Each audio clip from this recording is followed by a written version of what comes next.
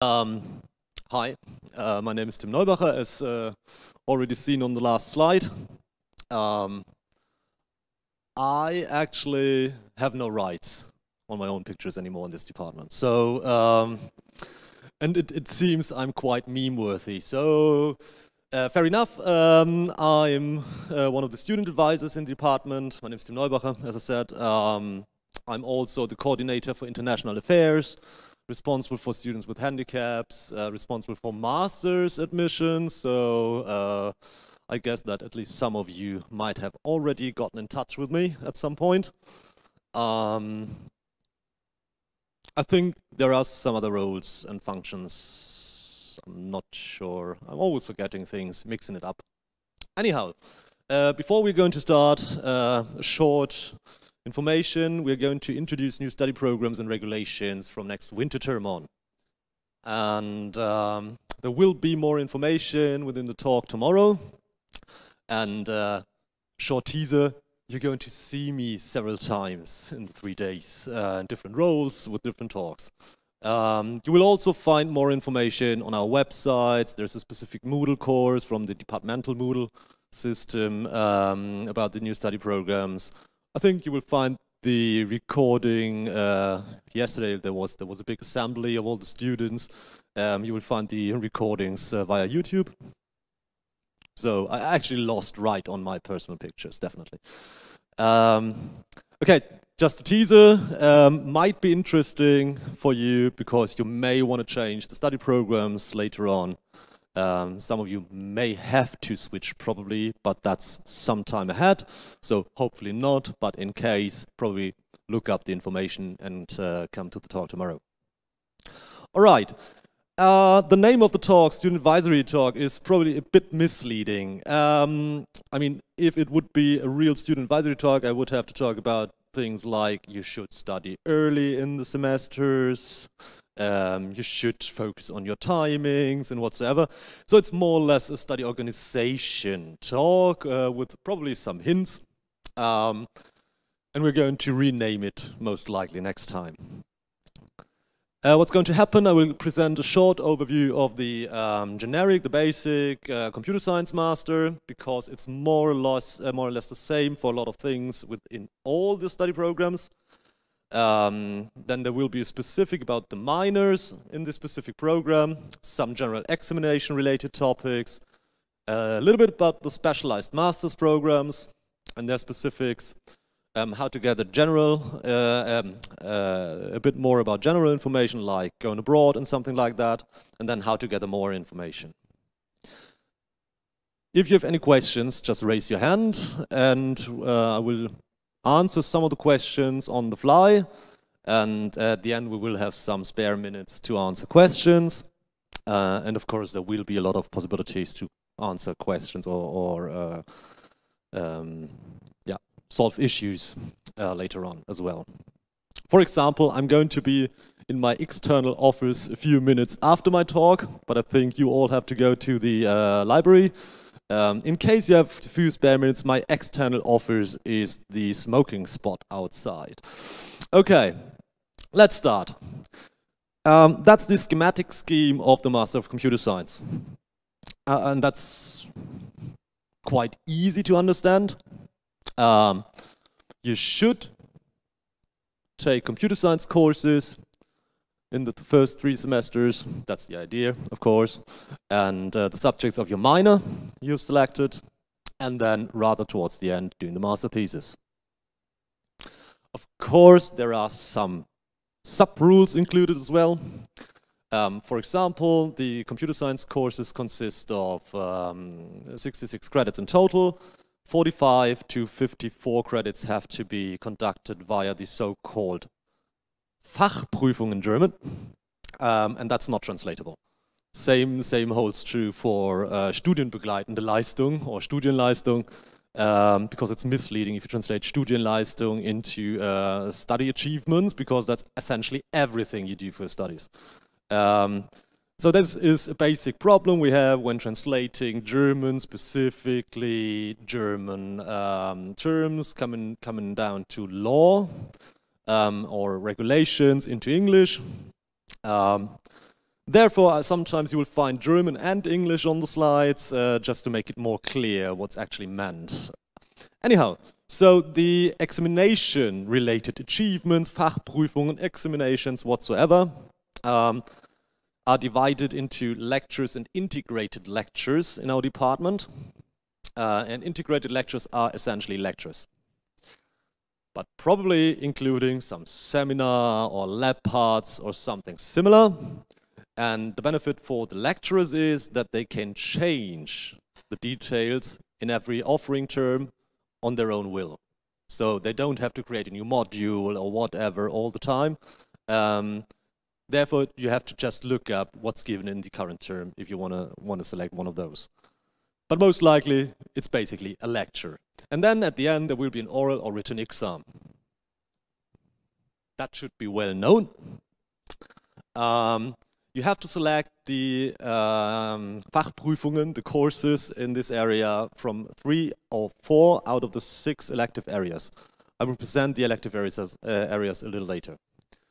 And then you have to select, or pass actually, I mean only selecting is not sufficient, you should pass them, 12 to 21 credits in the so-called Studienleistung or Studienbegleitenden Leistung to be more correct.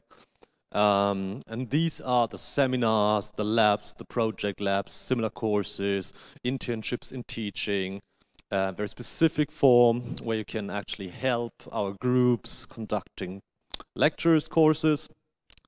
And then there's also a form Studienarbeit that doesn't count towards the other areas because you have to conduct at least one seminar and at least one lab or project lab or similar course, and there's actually no similar course.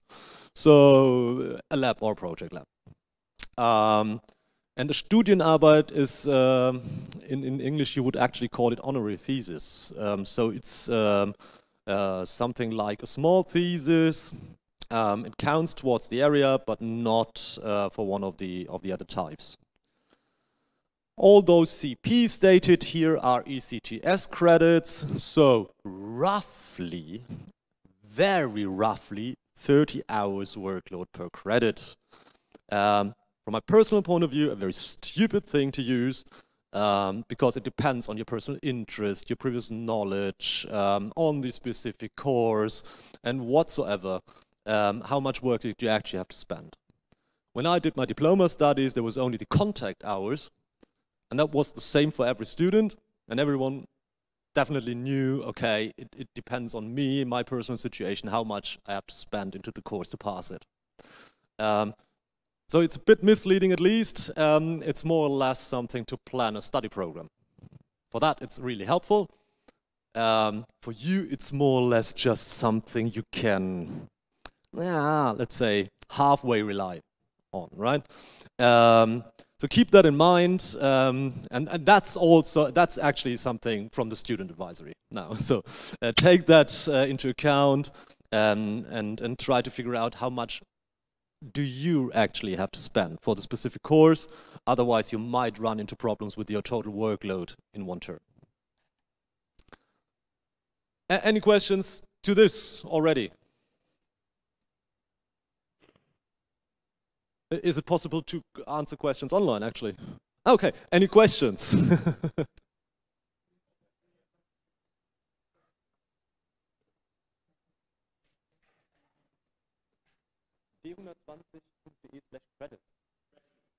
Okay.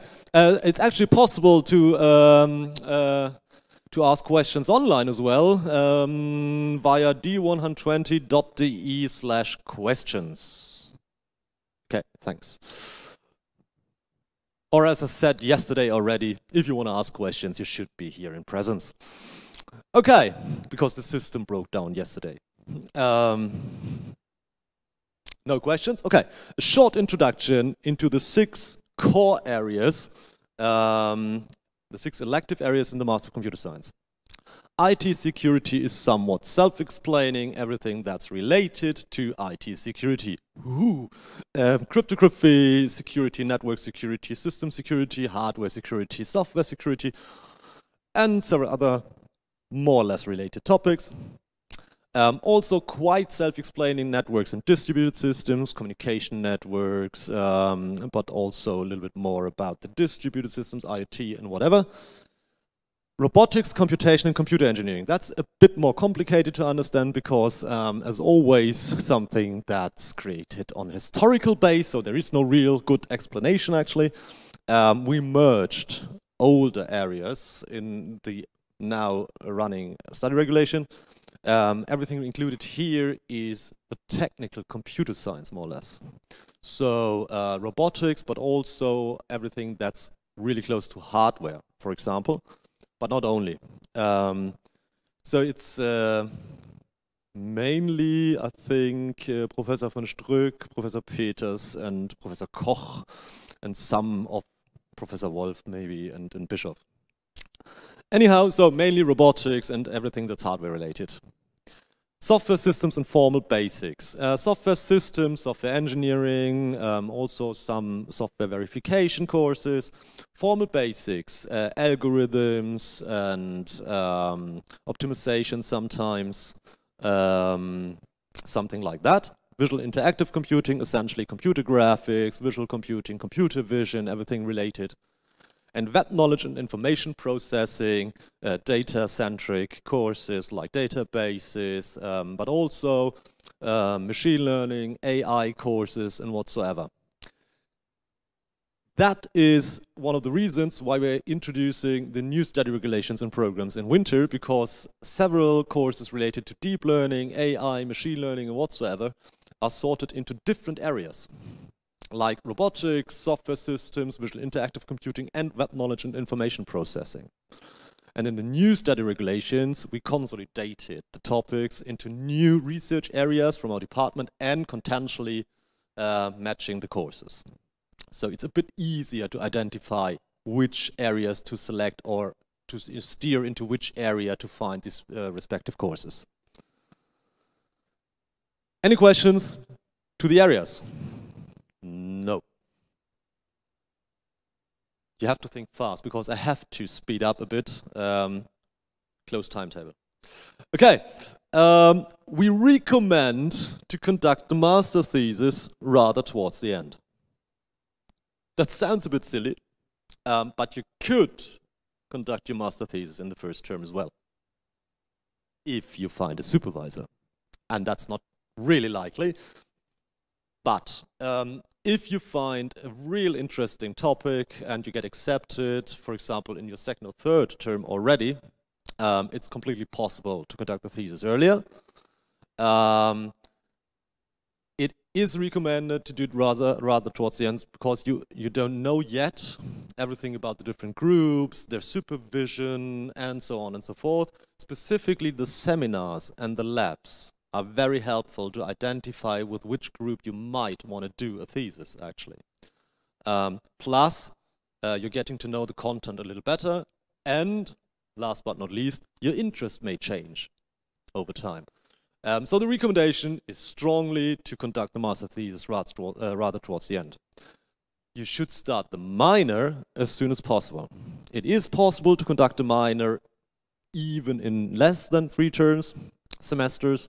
But sometimes, depending on the specific minors, the courses depend on each other. So if you start too late and follow the course offering semesters, you may run into problems with the timing for your study degree, right? And you may extend probably your degree by 1 or 2 terms. So start with the minor as soon as possible. And the second reason is that if you made a mistake, took some of the exams, you can change your minor once. And if you change it, let's say in the second semester, and you have to start over and over again, you will also probably extend your study duration. So therefore, directly select one and start with that in the first semester, if somehow possible. Any questions to the minors? There will be a little bit more information later on, but okay, yeah.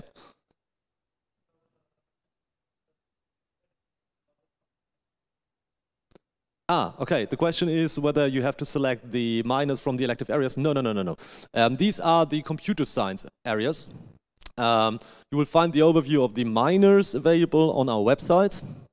For your study regulation, take care. In the old study regulation, it was Anwendungsfach, application minor. It's not even really translatable. And in the new one, it's Nebenfach, so a real minor. You will find PDFs online with contact and a short overview of the structure and modules, not always up to date. And you have to select that in the same way as you select the electives in Toucan. I will also give a short introduction into Toucan and the Moodle courses, I think tomorrow in the morning. So before you select your electives and the minor, you won't see anything to register actually. And you have to select that as long as you have not taken an achievement, an exam or whatever in a minor, it's not counted as selected. And then you can take something else without taking the one-time joker, right? As soon as you participated in one of the achievements, it's selected officially, and then you have only one time the chance to change the selection. Also a teaser, there are no minors in the new study regulations anymore. So if you want to select something that's the closest to the new one, you should go for the minor Studium Generale. That was something we introduced in advanced new study regulations. On the other hand, every course included in one of the minors now can be transferred to the new Studium Generale area. So that's secured. So you can't make any big mistakes, but the selection will be different in the future. So something you may encounter in the following terms probably, and then we can discuss that in detail. And I will explain that a bit more detail tomorrow as well. Okay, fair enough. So there's something like traffic, for example, or humanities, or law and economics. I've forgotten the rest. So something like that, okay? Mathematics, optimization and something. So if you're really into math, okay, like me. Okay, any further questions on the minors? Okay, I'm also the coordinator for international affairs in the department. So it is possible to go abroad for 1 or 2 terms during your studies. It may extend your studies actually a little. That's quite common if you go abroad. The problem is for all the students that were not enrolled already in our university, approximately 1 year or 1.5 year lead time for your stay abroad. So you should apply for stay abroad as early as possible. Problem is that there's only, I think there are slides later on anyways, there's only one application period for all places, for all possibilities, and in May there will be a little one for the leftover places in the Erasmus Plus system, and there are not many places available anymore. So most likely the next option for you is to apply in November, meaning that your earliest stay abroad will be next year winter term. On the other hand, so many benefits going abroad, so extending your studies by 1 or 2 terms doesn't matter. Switching the head again. Any questions for a stay abroad already?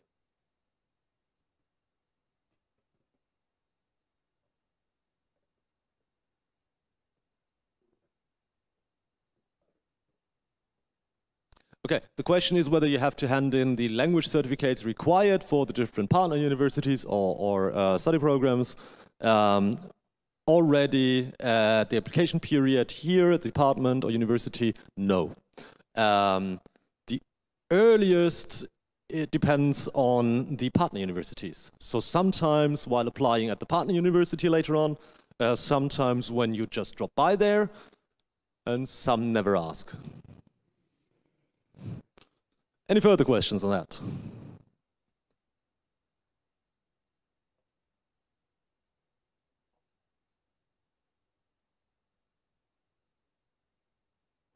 Okay, the question is how many credits you can achieve during a study abroad.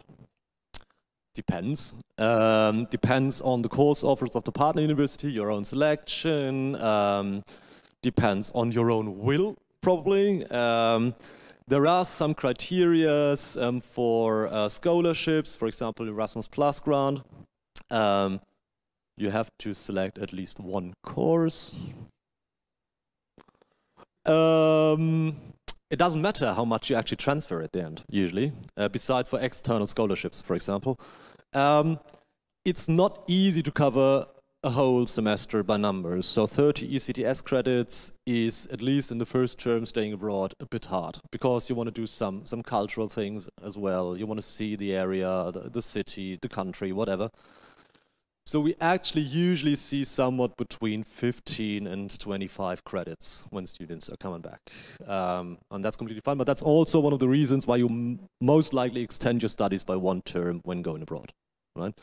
But you can explain the same quite well, and you have a lot of benefits. So, depends on your own interest and your own decision, let's say. Okay, any further questions? I'm quite fast. A lot of time to answer questions later on. Okay. As already said, minor subject. You have to conduct at least 24 credits. And now a short personal information.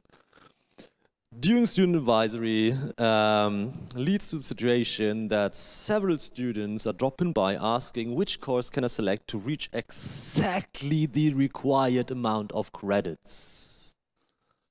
Don't, please.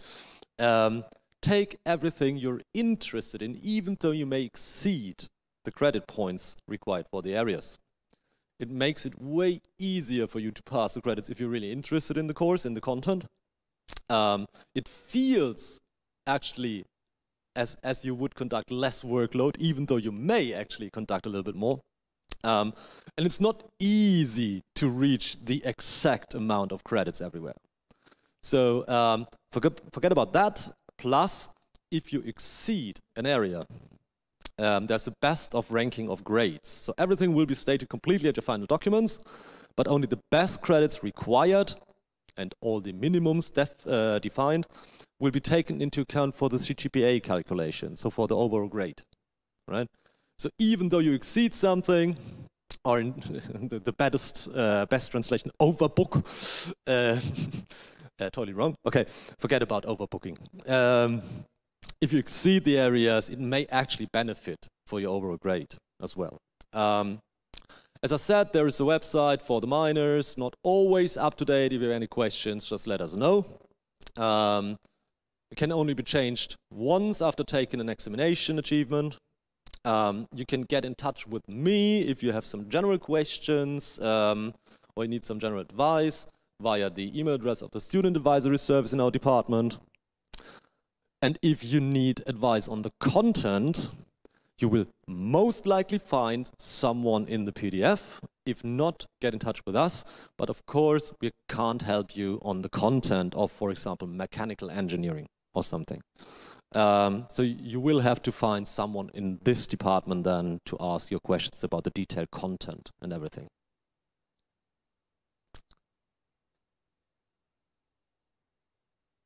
Examination-related topics. That's important. So for most of the running master's programs, there is no need to provide an examination plan for elective areas or the elective courses. The only exception currently is the study program Autonomous Systems, Autonome Systeme. Because this is a very interdisciplinary study program, including a lot of electrical engineering courses and mechanical engineering courses. It's not easy to see for students coming from one of these areas, which might be a good combination of courses to either get a job afterwards or to actually pass them with good grades and whatsoever. So this is the basic idea for the examination plan. The registration, though, is done via TUCAN. So you have to create an examination plan, you have to get that signed by the coordinator of the study program, Professor von Schrück, who's always advising you as well on the combinations. but you have to register the modules, courses, and examinations in Toucan as well. This is always the leading tool, even though it shouldn't be. Anyhow, you will find information about the examinations on the website of the examination office, the Studienbüro, also something that's not really translatable in a good way. And also there will be a short overview, a slide overview, how to register correctly in Toucan and so on. The examination plan tool that's required to create the examination plan. I'm sorry in advance. I'm responsible for this tool and it's outdated. It's still developed in aspect-oriented Java. Anyone ever heard something about aspect-oriented Java? See? I actually have some students currently working on a new version. It hopefully will be available throughout the summer term, probably rather towards the end. So you have to use the old tool so far. It's not always complete, but you can just add courses on individual base via acknowledgements in the areas. If you have any questions, some of the modules and courses are not displayed in the up-to-date version. We have a little bit of problem with the database in behind and the virtual machine, actually the server as well. It's going to dissolve already technically. So it's really time to change it to a new version. Anyhow, so no need for any urge. You should actually create an examination plan before registering to the modules, courses, and so on in your first term. It's not a problem to do that later on. And compared to the examination plan system that was available in Toucan previously, in other departments, it's always possible to change it on your own will. So at any time you can just create a new one and get the next one signed by the coordinator. So that's not the problem. And usually one term shouldn't cause any problems, right?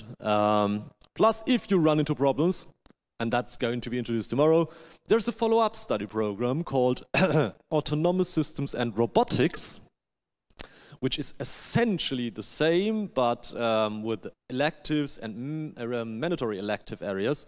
And you have to conduct a specific amount of credits in the mandatory elective areas. And for this study program, no examination plan is required anymore.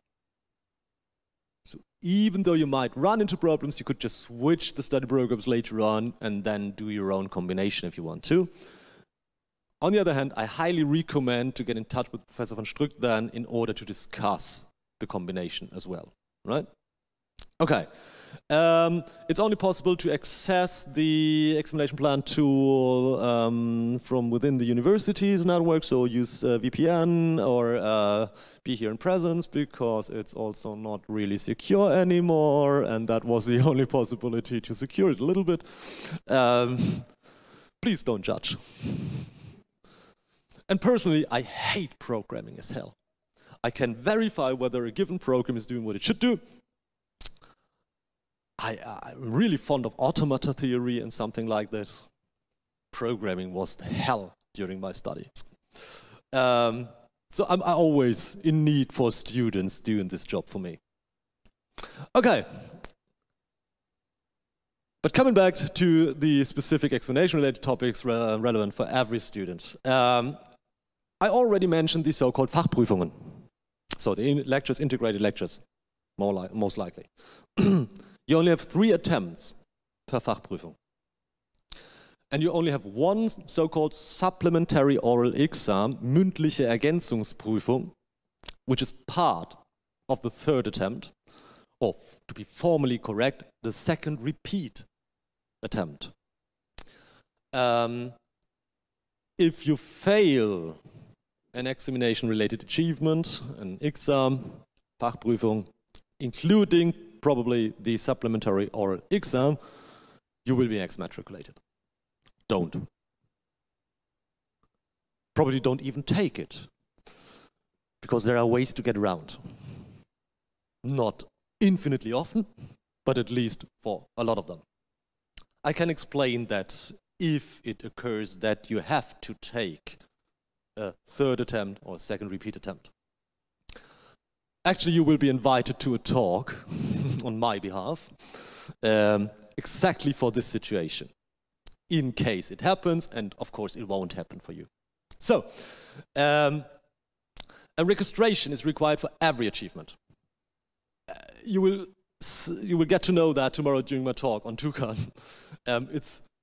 It's stressy and it's stupid, but you have to really, it's register, yes, yes. Course, register, yes, yes. Achievement, yes, yes, really, yeah, yeah, I want to register. I don't know how many clicks I have to do here. And that was only one module. But you have to do the same. If you're not registered, you can't take the exam at the end. So make sure that you're registered in due time. Probably, another hint, make screenshots of your registration, just to prove that you have been registered at some point. I'm not explaining why. Okay, you can withdraw from an exam, or from any achievement actually, up to 7 days before it takes place. The exception, of course, is if you're unable to take the exam, so if you're ill, for example, then you have to submit a medical certificate, I think within 3 days after the exam took place, via the examination office, the Studienbüro. So before all the necessary conditions for the graduations are fulfilled, that's what I already mentioned, one can remove one open, and open means yet not passed module or subject from each area. So in every study program in our department, as an example, probably the Master of Computer Science again, one from IT security, one from robotics, one from networks and distributed systems. The idea behind is that every student can make a mistake, right? So you don't know the professors, you don't know the lecturers, you don't know the content, so you might actually just make a mistake. And then you fail the module, or the exam to a module actually. And by legal base, you're actually forced now to finish it. And finishing means passing it or finally failing the study program. So we introduced the idea to the university.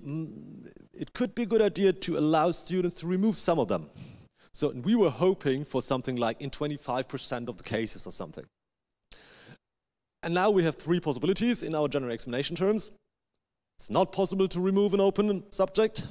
It's possible once, plus eventually, if there are very good reasons for a second removal, infinitely often. The first and the last ones, not a good idea from our point of view. So infinitely often means that a lot of students will extend their studies without that it's actually required, because you could probably just pass the exam with a little bit more time and whatever. On the other hand, not allowing any removal, also not a good idea, because, as I already said, our idea is you just may have making a mistake. So, the only option left for our department was to select the other option, once plus eventually once. Before all conditions for your study programs are covered. That's a teaser.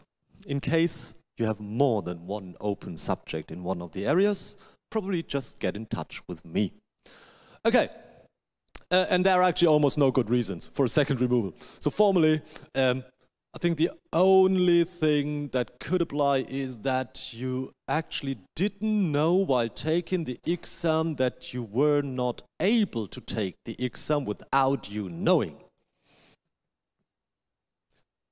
It can happen, for example, if you get new, if you have some chronic disease and you get new drugs for that, and there are some problems you don't know in advance.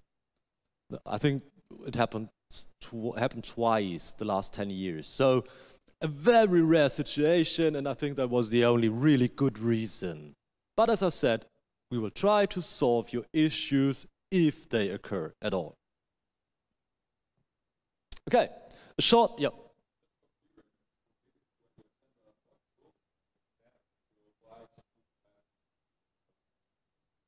Yes, exactly. So that's the generic. No, exactly. So that's the legal base, first of all. Yeah, whatsoever. Okay, the question was, thank you. I missed it already. I have to repeat the questions from the auditorium for the stream and the recording, and I'm always missing that. So yesterday it was that the whole time through. Okay, the question was whether it's required to pass an exam to finalize it when taken once for a module. Something that's very specific probably in our department. Early on it was called the so-called mini-module system. We're not allowed to use this term anymore, but I'm not sure how to communicate it in a better way. So in our department you will find one course included in the module, only one usually. So one module, one course, one achievement. The achievement may consist of different parts, but that's our system. And that in other departments, in other universities, you usually have bigger modules with several courses and you can select from the courses. In our department, you actually have to select a lot of modules, making the registration even more pain in the ass. On the other hand, it makes it easier to plan ahead, to calculate the workload and whatsoever.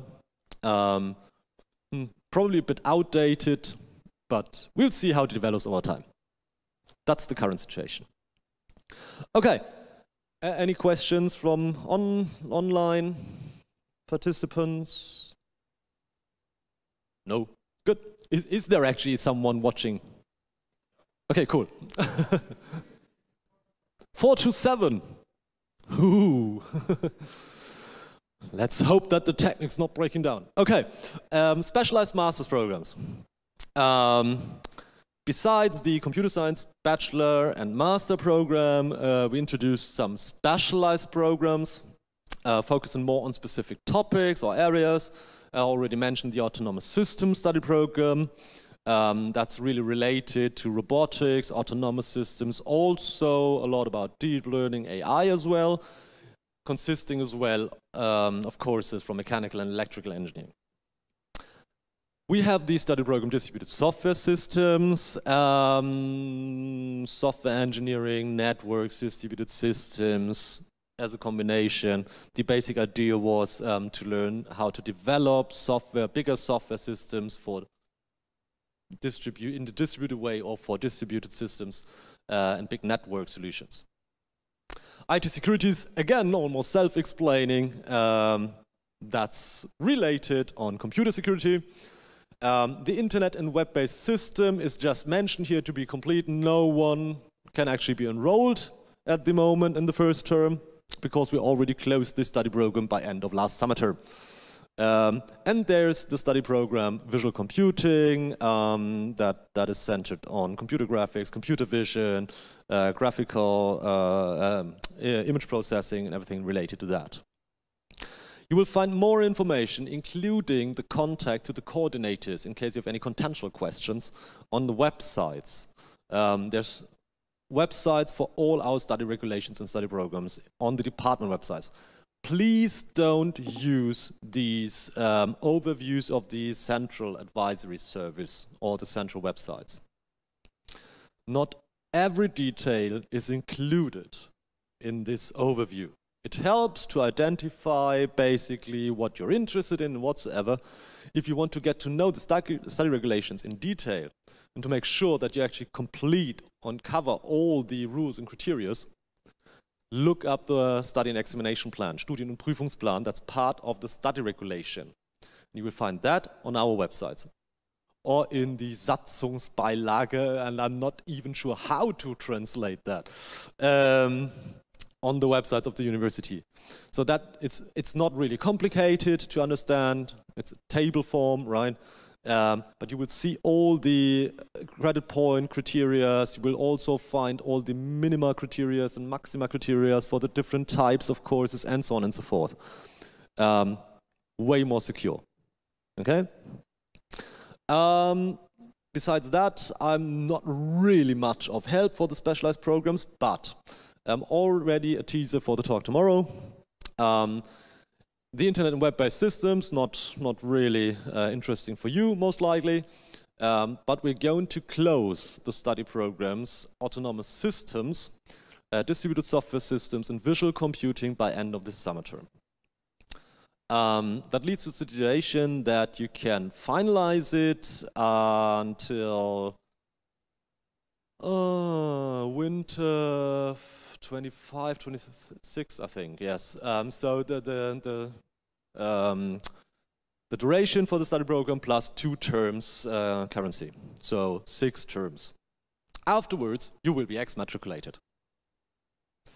But, just as an example, we're introducing autonomous systems and robotics already, so there will be possibilities to switch study programs if you may run into problems. All of you should be able, hopefully, to finalize it within the given time frame.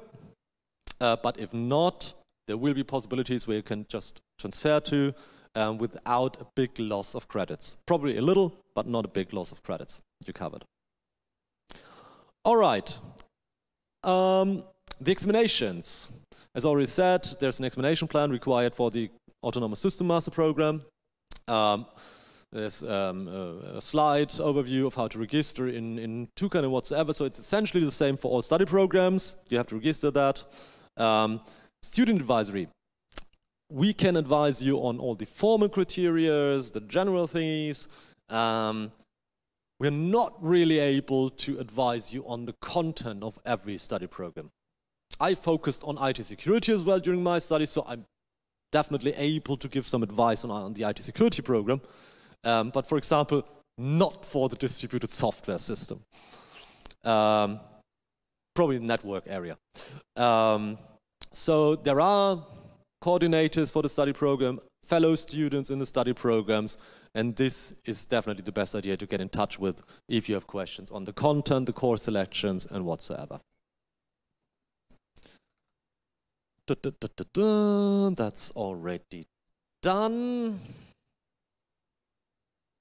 Okay, any questions on specialized master programs?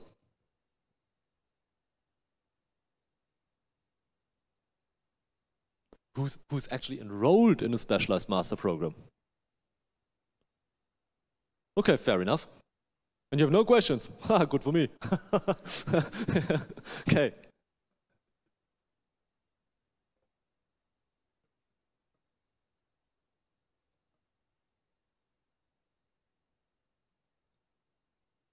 Okay, so the question was whether it's really required to enroll into a specialized master program. In the new study regulation coming up in next winter, there's a lot of flexibility choosing the courses, selecting your individual track, let's say.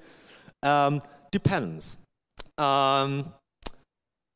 First of all, you're starting now, right? So, and you're conducting at least one term before the new study regulations are actually coming up. So it might depend on your personal timing as well. On the other hand, if, let's say, 2 students or graduates actually then apply for the same job, and it's related to IT security, it may be the case that if there's IT security as a name on your certificate, that you have a little bit of a better chance to get the job. Probably. On the other hand, they will most likely, or hopefully, look into the courses you actually took, right? And if you have selected the same combination, it shouldn't make any difference. On the other hand, it may actually be a bit hindering if you apply for something else then. So a specialized master's program makes sense if you're really interested in this specific field. And there is, of course, one difference, no minor. So you can take more computer science courses or related courses in this direction. It's not really much, 24 credits roughly. So coming down to 4 to 5 or 4 to 6 courses actually. It will also be probably a bit easier to find a PhD position in this specific field if you want to go in this direction afterwards, right? So there may be some benefits, but it depends on the individual situation and plans, not really based on the course selection, besides the difference between minor and whatever. On the other hand, in a lot of the specialized master programs, you can't take courses from different areas a lot, right? So you should really be interested in the topic of your specialized master program, and it should actually always be the intrinsic motivation that counts, right? And if you're not sure, you can just take up 2 master's programs, transfer some of the credits in between, and just get 2 degrees.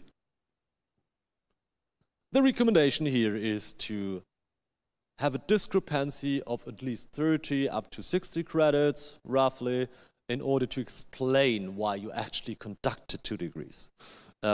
If you apply, we had that yesterday already. You could actually study autonomous systems and robotics in parallel. And then you would get 2 degrees at the end that are essentially the same besides a 5 to 6 credit Studium Generale area. That really doesn't make sense. Not at all. But if you take, for example, the Master Computer Science with a minor, and then you're conducting some other seminars and labs in the different program, probably a few courses as well in the computer science different to the specialized program, you will directly reach somewhat between 30 and 60 credits difference, and then you have a lot of explanations, right? Why have you conducted 2 study programs with only 40-something credits difference? Well, I did the same because of 1, 2, 3, 4. Makes sense. It's up to you, right? But always try to reflect why you're doing it, how you could explain that afterwards. Most students taken up 2 or more study programs on the same level, and I think the maximum was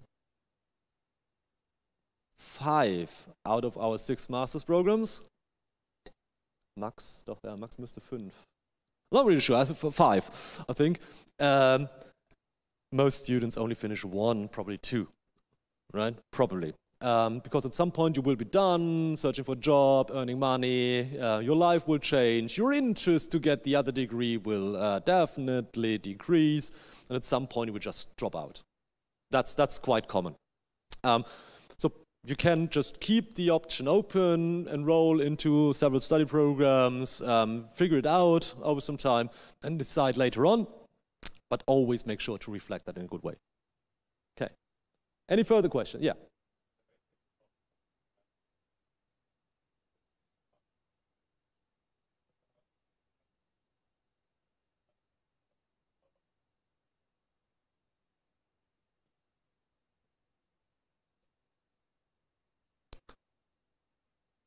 Yeah, okay. The question is whether you can do that not only in parallel, but behind each other. Yes, of course, right? On the other hand, we are closing study programs. So this example was about visual computing. We're closing the visual computing study program, so it's not possible to enroll anymore, actually. There will be an English computer science master with a specialization on visual computing. So yeah, sure, you can do that after each other as well. You can even have a break in between. So usually it's not a problem to transfer credits within the next 5 years. Not many problems within 10 years. After 10 years, you definitely have to look into the content, whether it has changed significantly, right? So you have some spare time to think it through and decide upon that. On the other hand, the longer you wait after you graduated, the less likely that you actually will finish the second one. But what we already had in the past, students enrolling in the second one just to take some of the courses more as an, let's say, a training on the job as well, or parallel to the job, right? So that might make sense as well. Any further question?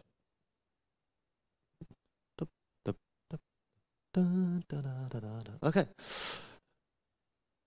That's essentially what I just said.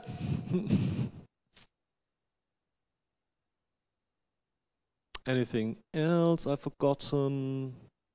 Nah. Okay, transferable is, of course, everything that's included in both study programs, or in every study program, right? Or, if not included, if it at least contextually fits into one of the areas. I mean, you can't transfer, for example, an IT security course into the autonomous system master's program, because it's just not included and all the areas are defined in a different way, not matching anything, right?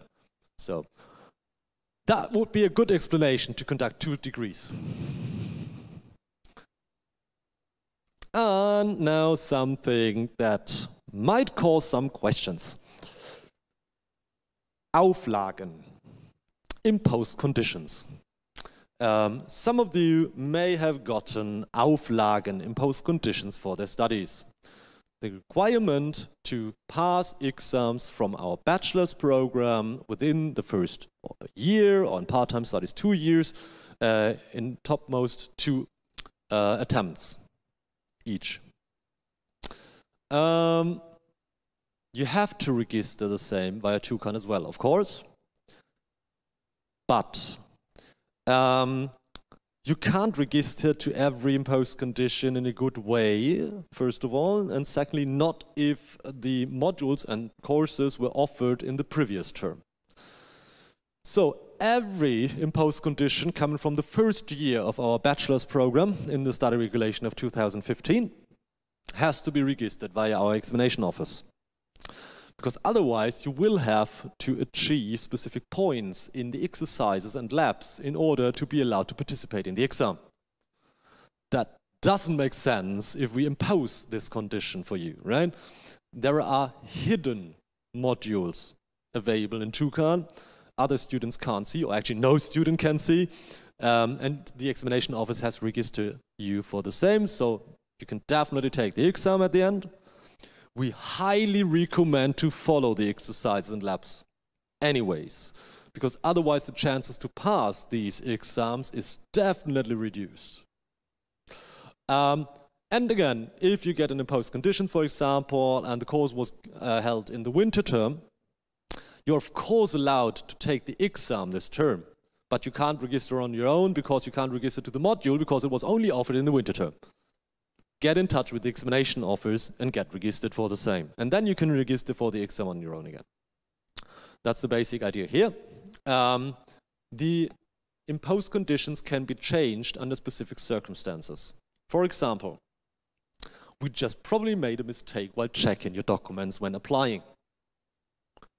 We're receiving several hundred applications each term, and it's going to increase with the new study regulations a lot. We're introducing an English AI master, so we're expecting at some point 3,000 to 4,000 applications per term. Guess who's responsible for reading the course description handbooks? So it might actually be a mistake, right? If you think that you covered the criteria or actually also the content of an imposed condition already, get in touch with me. And then we can cross-check that again, and if we made a mistake, we'll just drop the imposed condition. But please really verify that on your own before you get in touch. Second reason to change the imposed condition, if you're not happy with the imposed condition. So if you, for example, in some cases, it's just about the amount of credits you covered, matching the subject-specific prerequisites for the master program, the specific one. In computer science, you're required to cover at least 60 ECTS credits matching. Coming, for example, from business administration and computer science, there's usually an amount of roughly 5 to 20 credits missing compared to that. So you have to conduct an imposed condition just in the size of the missing credits. And it's not allowed to already have that covered in the bachelor's program, but there will be some possibilities to cover the missing credits as well. And if you're not happy with the one you got, get in touch with me and we can discuss which ones are still possible. And as long as all the criteria are given afterwards, we can just change the imposed condition as well. So, on the other hand, we are imposing conditions in the following way. What's passable in the first attempt in a good way?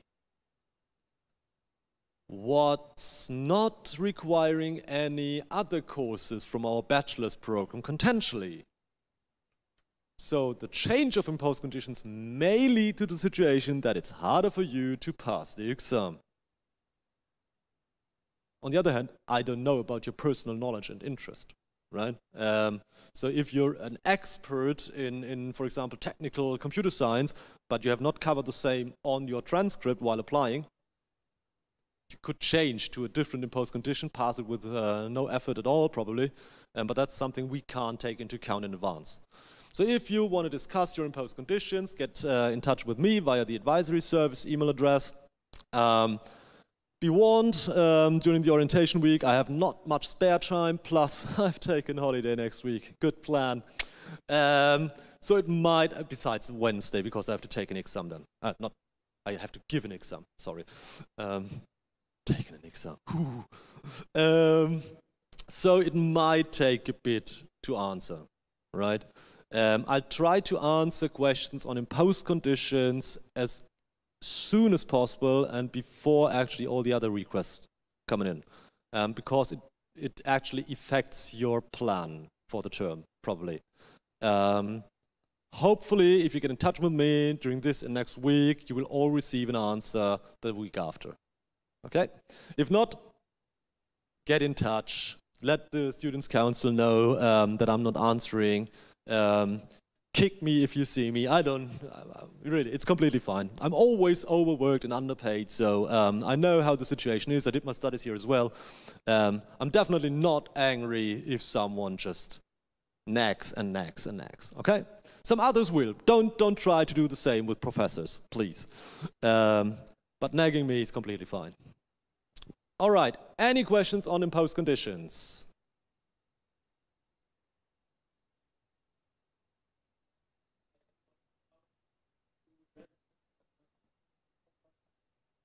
Thanks. How to register? Yes, via Toucan. As I already explained, everything you can't register on your own or you shouldn't register on your own via the examination office, and they will register you. You will find the courses via the additional course area, because all our course offers, all our modules are offered for any student in the university. And you have to steer into, I think, the area of mandatory courses. And then you can see what's actually offered from your imposed condition in this term. If you can see it under the registration area in Toucan, register for it, right? Besides the ones from the first year in our bachelor's. Everything else has to be registered via the examination office.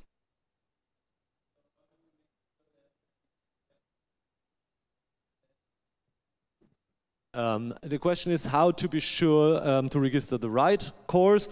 Well, as I already said, one module, one course, one achievement, and in your admission letter from the department, you will find the imposed conditions, including a module number.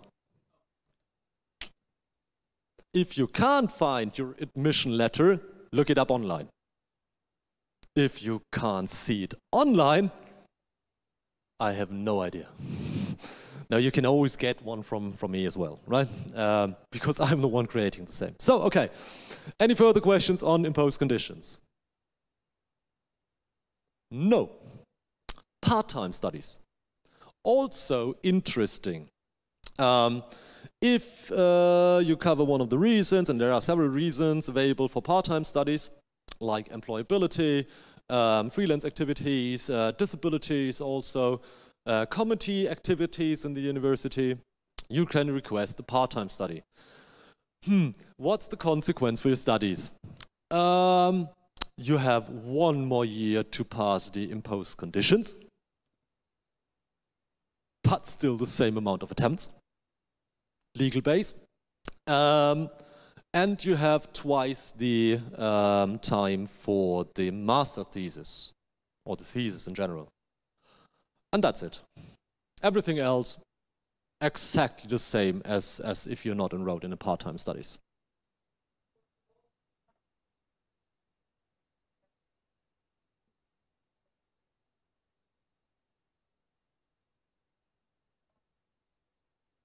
For the last part again? Okay.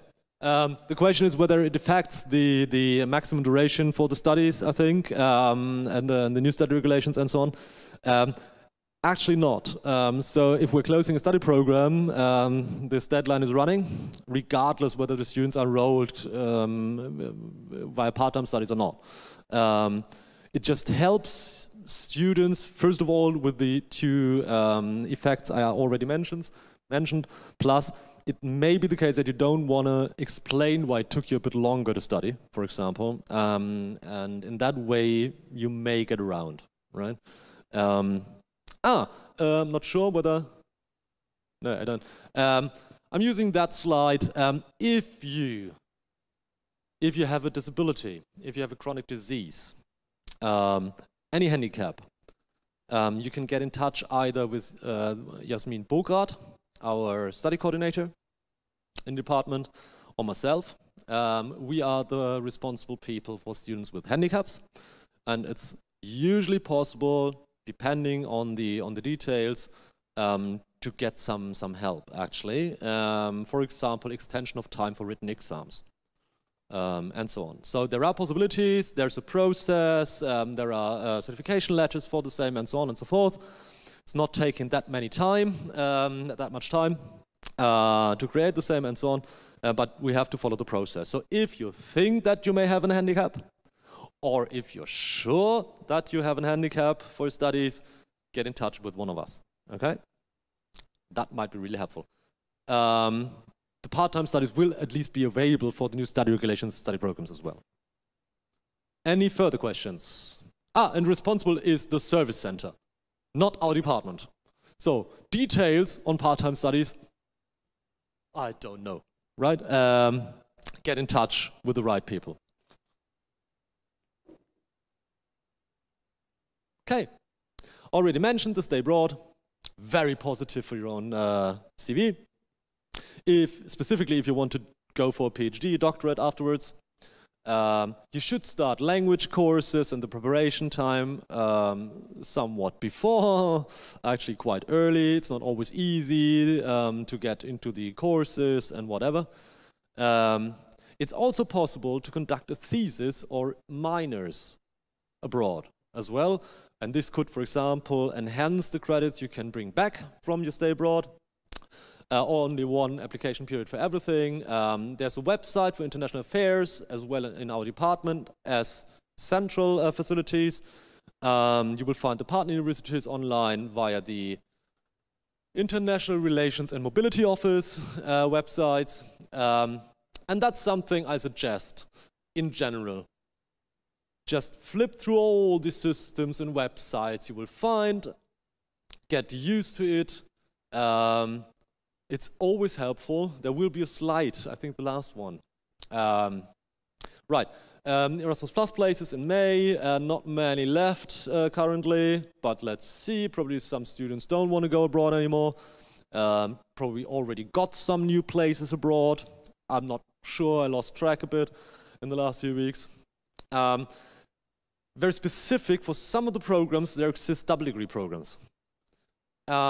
If you're interested in conducting a double degree program in the IT security, there's one with the Technical University in Vienna with the software system and formal basics master's program.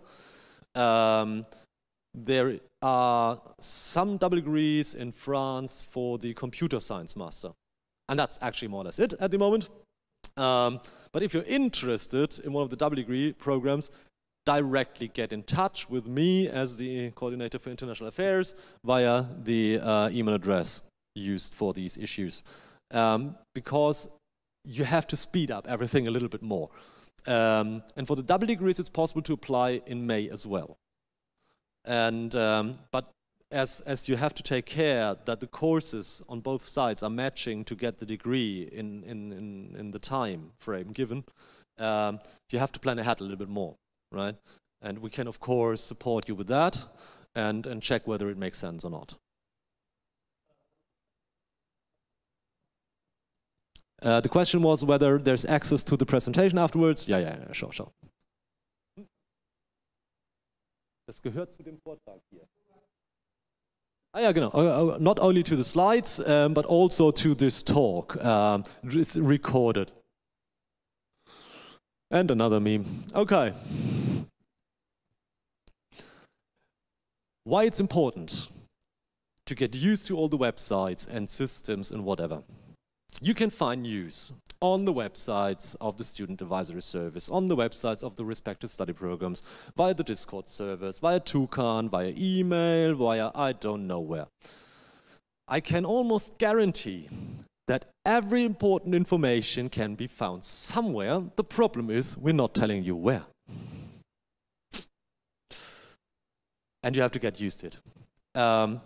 In German, there's this so-called Selbstinformationspflicht der Studierenden, which is actually a security measurement for us. So we don't have to think about where to spread information.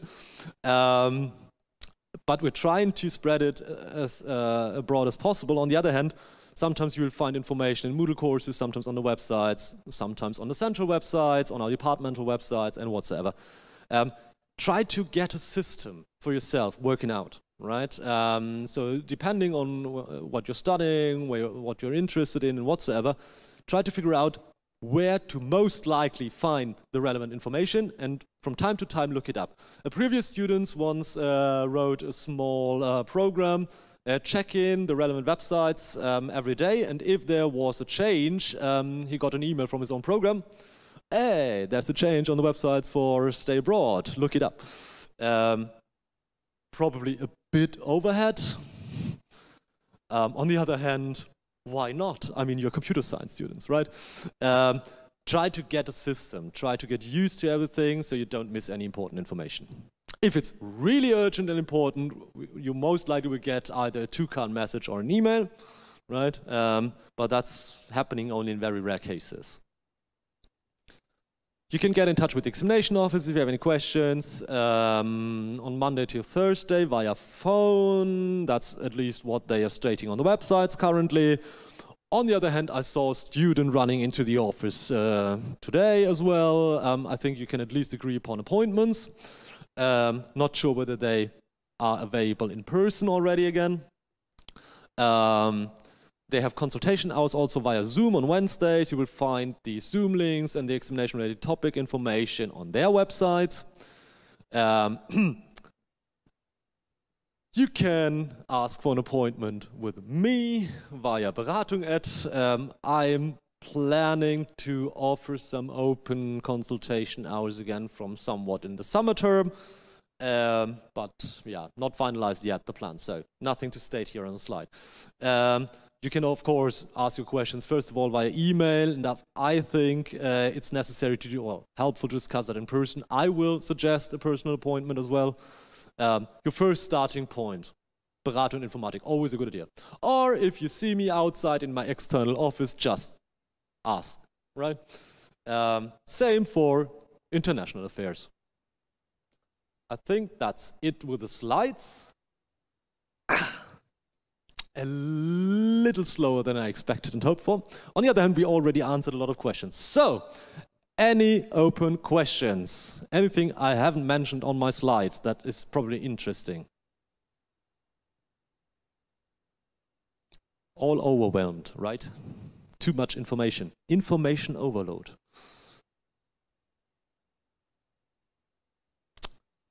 No? Okay. Ha! You just have to wait a sufficiently long time. Okay, yeah.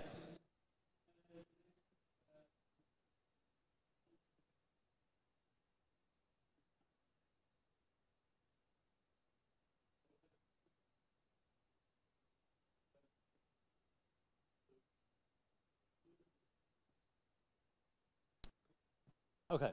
Okay, so the question was, with the upcoming new study regulations, if students select a minor at the moment, will they be able to follow the minor till the end, or have they to switch at some point? You can always stay enrolled in your old regulation, right? So we're not forcing students to switch the study regulations. Therefore, you should always be able to follow your study structure as well. And these are courses and modules offered by the other departments.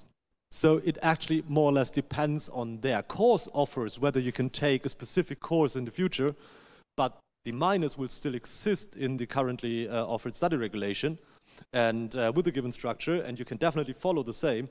I can't guarantee, but it was never possible, that you will find specific content in the future as well, right? But of course, yeah, you can definitely finish your minor if you select one now. Same holds true for every other area, actually. So we're not forcing anyone to switch study programs or regulations. And if you're enrolled now, besides the ones closed by end of the summer term, you can just finish it in your study regulation, right? So chillax. I actually got a tea from the Students' Council as a small present, I think, for Christmas. I'm not sure. Chilma tea. Not sure why, though. But it's tasty. Okay. Anything else? Okay. I mean, you know how to get in touch with me now. I expect some questions later on. Have a good day. Have a good start. If you have questions, just get in touch. Enjoy the sun. See ya.